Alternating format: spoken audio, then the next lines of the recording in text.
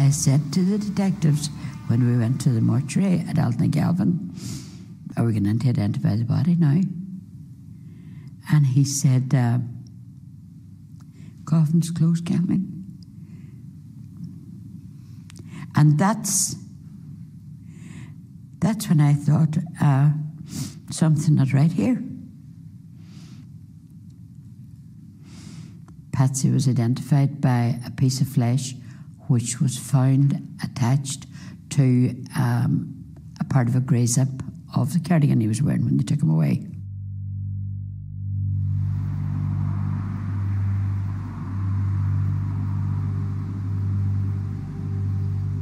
The IRA had made Patsy Gillespie into a human bomb. It remains one of the most shocking attacks of the Troubles. Martin McGuinness, with a public face as a senior politician in Sinn Fein, the IRA's political wing, spoke to a Dutch reporter at the time. The people who have been targeted by the IRA are themselves making a conscious political decision to take the British side in the conflict.